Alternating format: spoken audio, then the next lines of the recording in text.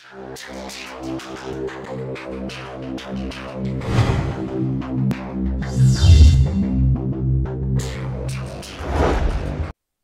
Everyone, welcome to statistics time. আশা করি সবাই ভালো আছেন। আজকে আমরা শিখব data or measurement in statistics.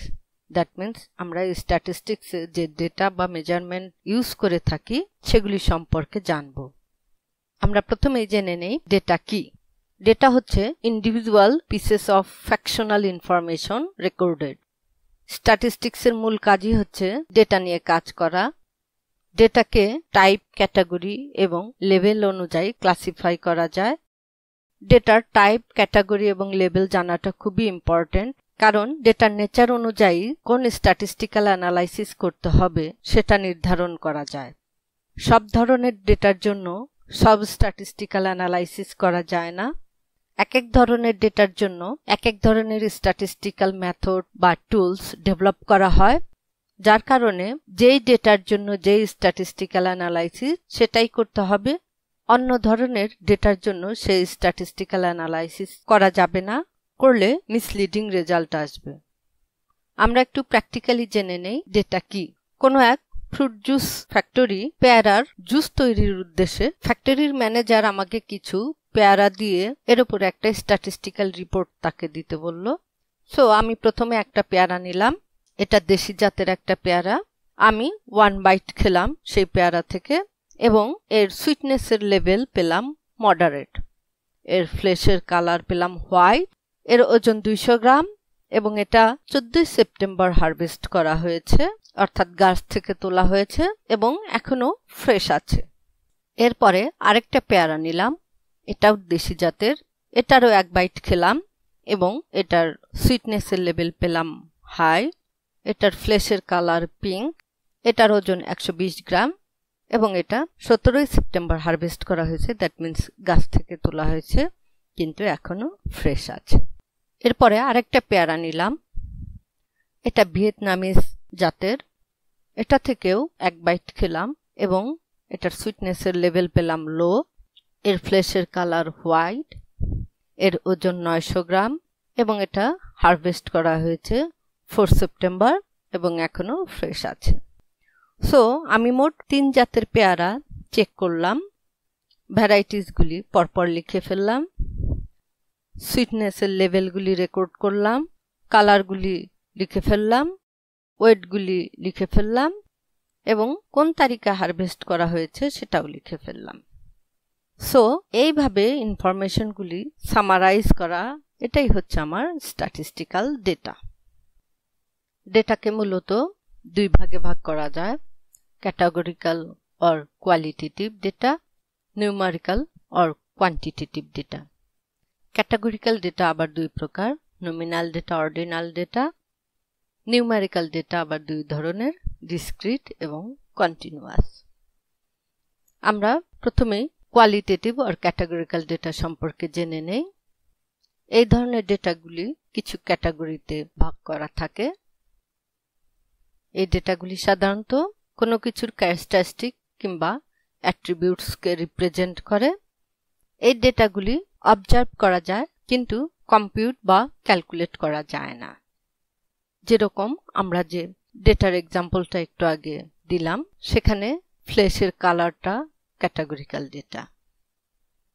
আমাদের ডেইলি লাইফে যে ধরনের ক্যাটাগরিক্যাল ডেটা সাধারণত দেখে থাকি সে ধরনের কিছু এক্সাম্পল, যেমন persons gender, home town, honesty, intelligence, etcetera.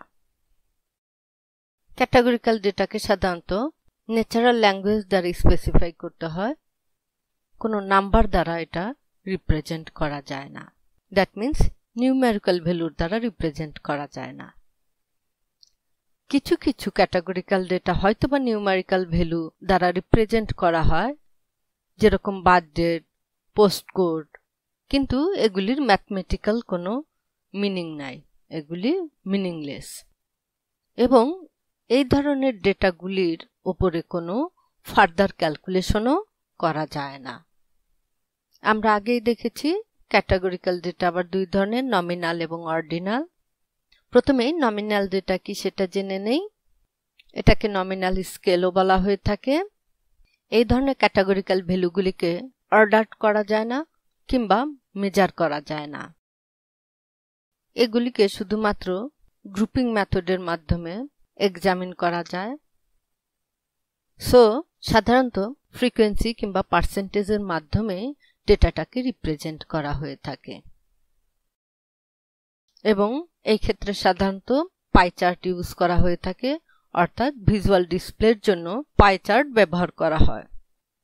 Nominal ডেটার কিছু এক্সাম্পল হচ্ছে residence, gender, hair colour etcetera. কেন একটু জেনে নেই। রেসিডেন্স এটা দুই ধরনের হয়, আরবান এবং রুরাল। এই আরবান এবং রুরালকে নেচার ল্যাঙ্গুয়েজে রিপ্রেজেন্ট করে থাকি। এটাকে কোনো নিউমেরিক্যাল ভ্যালু দ্বারা রিপ্রেজেন্ট করা যায় না এবং এটাকে অর্ডারও করা যায় না, যেরকম আরবান ছোট না রুরাল ছোট বা আরবান বড় না রুরাল বড় সেটা কিছু বলা যায় না। একইভাবে জেন্ডার, মেল, ফিমেল, এটা দুটো ক্যাটাগরি আছে এবং এটাকে অর্ডার করা যায় না। Hair colour black, brown, grey কিংবা অন্য কোনো কালার, এটারও ক্যাটাগরি আছে এবং এই ক্যাটাগরিগুলিকে অর্ডার করা যায় না। আমরা স্ট্যাটিস্টিক্যাল অ্যানালাইসিসের প্রয়োজনে নমিনাল ডেটাকে নিউমেরিক ভ্যালুর মাধ্যমে রিপ্রেজেন্ট করে থাকি, যেটাকে আমরা বলি কোডিং করা, কিন্তু সেগুলি জাস্ট ফর স্ট্যাটিস্টিক্যাল অ্যানালাইসিস। এই কোডিং ভ্যালুগুলির প্রকৃত কোনো মিনিং নাই। যেমন রেসিডেন্স, এটার দুটো ক্যাটাগরি আমরা দেখেছি, আরবান এবং রুরাল। অ্যানালাইসিসের প্রয়োজনে হয়তোবা আমরা আরবানকে 1 দ্বারা এবং রুরালকে 2 দ্বারা রিপ্রেজেন্ট করতে পারি, কিন্তু এই 1 এবং 2 এর কোনো ম্যাথমেটিক্যাল মিনিং নাই। যেরকম আমি আরবানকে 1 এর পরিবর্তে একে 2 দ্বারা রিপ্রেজেন্ট করতে পারি এবং রুরালকে 2 এর পরিবর্তে 1 দ্বারাও রিপ্রেজেন্ট করতে পারি। এর কারণে আমাদের স্ট্যাটিস্টিক্যাল অ্যানালাইসিসের কোনো পরিবর্তন ঘটবে না। একইভাবে এখানে 1, 2 ব্যবহার না করে আমরা 0, 1ও ব্যবহার করতে পারি। এবার জেনে নেই অর্ডিনাল ডেটা সম্পর্কে। এই ধরনের categorical data natural order follow করে এবং এই অর্ডিনাল ভ্যালুগুলি যে ন্যাচারাল অর্ডার ফলো করছে, এই অর্ডারের ডিফারেন্সটা ডিটারমাইন করা যায় না। আমরা আগেই বললাম ordinal data natural order follow করে, সুতরাং এর সাবগ্রুপগুলি বা ক্যাটাগরিগুলিকে স্পেসিফিক অর্ডারে বা সিকোয়েন্সে র্যাঙ্কিং করা যায়, অর্থাৎ ছোট থেকে বড় বা বড় থেকে ছোট অর্ডার আকারে রিপ্রেজেন্ট করা যায়। বিভিন্ন সার্ভেতে, ফাইন্যান্স ডেটায়, ইকোনমিক্সে, কোশ্চেনারিগুলিতে এই ধরনের ভেরিয়েবল খুবই দেখা যায়। সাবগ্রুপগুলি বা ক্যাটাগরিগুলির ভিতরে ডিস্টেন্সটা বা ডিফারেন্সটা ইকুয়াল হবে নট নেসেসারি এবং এই ধরনের ডেটাগুলি ভিজুয়াল রিপ্রেজেন্টেশনের জন্য সাধারণত বার চার্ট ইউজ করা হয়ে থাকে। নমিনাল ডেটার মতো অর্ডিনাল ডেটাকেও সাধারণত ফ্রিকোয়েন্সি টেবিলের মাধ্যমে রিপ্রেজেন্ট করা হয়ে থাকে। কিছু এক্সাম্পল দেখে নেই। Educational qualification, severity level of disease, results in grade etcetera. কেন আমরা একটু জেনে নেই। এডুকেশনাল কোয়ালিফিকেশনকে সাধারণত পিএসসি, এসএসসি, এইচএসসি এভাবে রিপ্রেজেন্ট করে থাকি। এখানে কিন্তু একটা ন্যাচারাল অর্ডার ফলো করছে। পিএসসি, এসএসসি হায়ার লেভেলের এডুকেশনাল কোয়ালিফিকেশন ধরা হয়, একইভাবে এইচএসসি কে এসএসসির চেয়েও হায়ার লেভেলের এডুকেশনাল কোয়ালিফিকেশন ধরা হয়, and so on. Severity level of disease, mild, moderate, severe, এক্ষেত্রেও দেখছি একটা ন্যাচারাল অর্ডার ফলো করছে। সিভিয়ারের চেয়ে মডারেট আরও কম, মডারেটের চেয়ে মাইল্ড আরও কম লেভেল অফ ডিজিজ ইন্ডিকেট করে। Results in grade, A plus, A minus, B plus, B minus and so on. এক্ষেত্রেও একটা ন্যাচারাল অর্ডার ফলো করছে। এ প্লাস এর চেয়ে ভালো, এ মাইনাসের চেয়ে ভালো, এ মাইনাস বি প্লাসের চেয়ে ভালো and so on. Ordinal ভেরিয়েবলকেও numerical ভ্যালুর মাধ্যমে রিপ্রেজেন্ট করতে পারি এবং এক্ষেত্রেও নিউমেরিক ভ্যালুগুলির কোনো ম্যাথমেটিক্যাল মিনিং নাই, কিন্তু একটা অর্ডার বা সিকোয়েন্স ফলো করতে হবে। যেমন এডুকেশনাল কোয়ালিফিকেশন যদি ধরি, PSC, SSC, HSC and so on, PSC কে 1 দ্বারা রিপ্রেজেন্ট করলে এসএসসি কে 2 দ্বারা, এইচএসসি কে 3 দ্বারা রিপ্রেজেন্ট করতে পারি এন্ড সো অন। কিন্তু এই কোডিং এর ক্ষেত্রে কখনোই পিএসসি 1, এসএসসি 3, এইচএসসি 2 এভাবে ইউজ করা যাবে না। একটা নির্দিষ্ট অর্ডার বা সিকোয়েন্স ফলো করতে হবে। একইভাবে 1, 2, 3 দ্বারা আমরা রিপ্রেজেন্ট না করে PSC equal to 0, SSC equal to 1, HSC equal to 2 use করতে পারি। অর্থাৎ যেটা আমরা বলছিলাম যে এই কোডিং ভ্যালুগুলির ম্যাথমেটিক্যাল কোনো মিনিং নাই, শুধুমাত্র আমাদের এখানে খেয়াল রাখতে হবে অর্ডার বা সিকোয়েন্সটা যেন প্রপারলি ফলো করা হয়। একইভাবে আমরা পিএসসি যদি 2 থেকে শুরু করি তাহলে এসএসসি 3, এইচএসসি 4 এভাবে ব্যবহার করতে পারি। এবার আমরা নিউমেরিক্যাল আর কোয়ান্টিটেটিভ ডেটা সম্পর্কে জেনে নেই। এই ধরনের ডেটাগুলিকে নিউমেরিক্যাল ভ্যালুর দ্বারা রিপ্রেজেন্ট করা হয় এবং how much, how often, how many এই ধরনের কোশ্চেনগুলির যে অ্যান্সারটা পাই সেটাই আমাদের নিউমেরিক্যাল বা কোয়ান্টিটেটিভ ডেটা। এই ধরনের ডেটাগুলি সাধারণত একটা স্পেসিফিক থিংয়ের কোয়ান্টিটিজের ইনফরমেশন প্রোভাইড করে। এই ডেটাগুলি মেজার করা যায়, এই নিউমেরিক্যাল ভ্যালুগুলি দিয়ে ফার্দার ক্যালকুলেশন করা যায়। আমরা আগেই দেখেছি নিউমেরিক্যাল আর কোয়ান্টিটিভ ডেটা আবার ডিসক্রিট এবং কন্টিনিউয়াস এই দুই ভাগে বিভক্ত। আমরা প্রথমে জেনে নেই ডিসক্রিট ডেটা কি। এই ডেটাগুলি ডিসক্রিট ভ্যালু নেয়, অর্থাৎ পূর্ণ সংখ্যার ভ্যালু নেয়। এই ডেটাগুলি যেহেতু শুধুমাত্র finite number of possible ভ্যালুজের discrete value show করে, এই ভ্যালুগুলিকে আর ফার্দার সাবডিভাইড করা যায় না, কারণ আর ফার্দার সাবডিভাইড করতে গেলে সেক্ষেত্রে ফ্র্যাকশনাল চলে আসবে। সো যে কোনো কাউন্টেড হোল নাম্বারসগুলি হচ্ছে ডিসক্রিট ডেটা।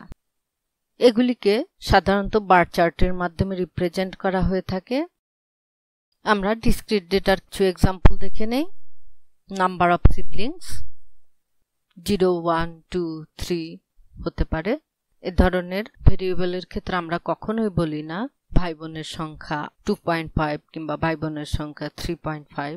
আমরা সবসময় বলি ভাই বোনের সংখ্যা 1, 2 কিংবা 3 and so on. Number of COVID patients admitted per day in a hospital. Number of heads when flipping 3 coins simultaneously. Number of typos in a page. Number of red marbles in a bag, etc. এবার continuous data সম্পর্কে জেনে নেই। Continuous data can take values between a certain range with the highest and lowest values. So এটা between a range যে কোনো value গ্রহণ করতে পারে। সেটা হতে পারে পূর্ণ সংখ্যা, হতে পারে ফ্র্যাকশনাল সংখ্যা, যে কোনো সংখ্যা বা যে কোনো ভ্যালু এটা নিতে পারে। এই ডেটাগুলিকে টেবুলেটেড করা যায়, অর্থাৎ ফ্রিকোয়েন্সি ডিস্ট্রিবিউশনের মাধ্যমে রিপ্রেজেন্ট করা যায় এবং গ্রাফিক্যাল ভিজুয়ালাইজেশনের জন্য সাধারণত হিস্টোগ্রাম, বক্স প্লট বা স্টিম্যানলি প্লট ইউজ করা যেতে পারে। এছাড়াও varieties kind of statistical analysis বা ভিজুয়ালাইজেশন টুল এক্ষেত্রে ব্যবহার করা যেতে পারে। কন্টিনিউয়াস ডেটার কিছু এক্সাম্পল দেখে নেই। Height of students in a class, weight of students in a class, time it takes to run a race, etc. আমরা যদি খেয়াল করি এদের ভ্যালুগুলি সবই একটা নির্দিষ্ট রেঞ্জের ভিতরে যে কোনো ভ্যালু হতে পারে। Another classification can be done based on how they are measured, এবং based on that আমরা বলতে পারি দুই ধরনের ডেটা, ইন্টারভ্যাল এবং রেশিও। প্রথমে আমরা দেখে নেই ইন্টারভ্যাল ডেটা কি। এদেরকে ইন্টারভ্যাল স্কেলও বলা হয়ে থাকে। ইন্টারভ্যাল স্কেলকে সাধারণত নিউমেরিক্যাল স্কেলে রিপ্রেজেন্ট করা হয়ে থাকে। এই ভেরিয়েবলগুলি অর্ডার মেইনটেইন করে এবং এদের ডিফারেন্সও কম্পিউট করা যায়। সুতরাং আমরা বলতে পারি interval scale contains all the properties of ordinal scale, এবং এর সাথে সাথে এই অর্ডিনাল স্কেলগুলির ডিফারেন্সও কম্পিউট করা যায়। এর একটা বিশেষ ক্যারেক্টারিস্টিক হচ্ছে এই স্কেলগুলির ইকুইডিস্টেন্স ডিফারেন্স বিটুইন অবজেক্টস মেজার করা যায়। ফর এক্সাম্পল আমরা যদি টেম্পারেচার স্কেলটা কনসিডার করি, টেম্পারেচারকে সাধারণত সেলসিয়াস বা ফারেনহাইটে রিপ্রেজেন্ট করা হয়ে থাকে। সো এখানে 80 degree is always higher than 50 degree এবং এদের ভিতরের ডিফারেন্সটা এবং 70 ডিগ্রি এবং 40 ডিগ্রির ভিতরের ডিফারেন্সটা সেম। টেম্পারেচারে যে জিরো ভ্যালুটা এক্সিস্ট করে এটা আরবিটারি, এটার কোনো অ্যাবসোলিউট মিনিং নাই, অর্থাৎ এখানে জিরো দ্বারা টেম্পারেচারের স্টেট বোঝায়। জিরো এখানে ইন্ডিকেট করে না যে এখানে কোনো টেম্পারেচার নাই। এই ধরনের আরো কিছু এক্সাম্পল দেখি। Attitude scales, calendar years and time, লিকার্ট scale, net promoter score, semantic differential scale, biplot matrix table etcetera, এগুলি সবই ইন্টারভ্যাল স্কেলের এক্সাম্পল। এবার রেশিও স্কেল সম্পর্কে জেনে নেই। Ratio scale bears all the characteristics of an interval scale. In addition to that, it can also accommodate the value of 0. অর্থাৎ এই ভ্যালুগুলি order maintain করবে, ডিফারেন্স করা যাবে এবং এই ভ্যালুতে জিরোটা ইন রিয়েল সেন্স এক্সিস্ট করবে, অর্থাৎ জিরো মানে non existence of the variable indicate করবে। এখানে যেহেতু জিরোটা ট্রু ভ্যালু সেন্সে এক্সিস্ট করে, সুতরাং রেশিও স্কেল কখনোই নেগেটিভ ভ্যালু নেয় না। আমরা কিভাবে বুঝবো যে কখন রেশিও স্কেল এবং কখন ইন্টারভ্যাল স্কেল ইউজ করতে হবে? এক্ষেত্রে আমাদের খেয়াল রাখতে হবে যে আমাদের মেজারমেন্টে ইন্টারভ্যাল স্কেলটা যদি জিরো ভ্যালুটা ইন ট্রু সেন্স এক্সিস্ট করে তাহলে সেটা রেশিও স্কেল, আর যদি জিরোটা ইন ট্রু সেন্স এক্সিস্ট না করে তাহলে ইন্টারভ্যাল স্কেল হবে। রেশিও স্কেলের ডেসক্রিপটিভ রিপোর্টিং এর জন্য সাধারণত মিন, মোড এবং মিডিয়ান ইউজ করা হয়ে থাকে। যেমন height is a ratio data, কারণ হাইট কখনোই নেগেটিভ ভ্যালু নিবে না এবং হাইট ইজ জিরো ইন্ডিকেট করে এই অবজেক্টটা এক্সিস্ট করে না। কিন্তু আমরা টেম্পারেচারের দিকে যদি খেয়াল করি, সেখানে 0 ডিগ্রিও একটা তাপমাত্রার লেভেল ইন্ডিকেট করে এবং -5 ডিগ্রি একটা তাপমাত্রার লেভেল ইন্ডিকেট করে। অর্থাৎ টেম্পারেচারের ক্ষেত্রে 0 এবং -5 ভ্যালিড এবং মিনিংফুল টেম্পারেচার ইন্ডিকেট করে, কিন্তু হাইটের ক্ষেত্রে সেটা করে না। এছাড়াও রেশিও স্কেলের আরো কিছু এক্সাম্পল আমরা দেখে নেই। যেমন what is your daughters current height, এখান থেকে যে অ্যান্সারটা আসবে সেটাই ratio scale. What is your wait in kilograms, এটার যে অ্যান্সারটা আসবে সেটাই আমাদের রেশিও স্কেল। আজকে এ পর্যন্ত। ধন্যবাদ সবাইকে সঙ্গে থাকার জন্য। যাওয়ার আগে সবাইকে আবার রিকোয়েস্ট করছি, আপনি যদি আমার চ্যানেলটি এখনো সাবস্ক্রাইব না করে থাকেন তাহলে সাবস্ক্রাইব করুন এবং বেল আইকনে ক্লিক করুন। এটি ভালো লাগলে লাইক দিন, শেয়ার করুন অন্যদের সাথে। আবারও ধন্যবাদ সবাইকে।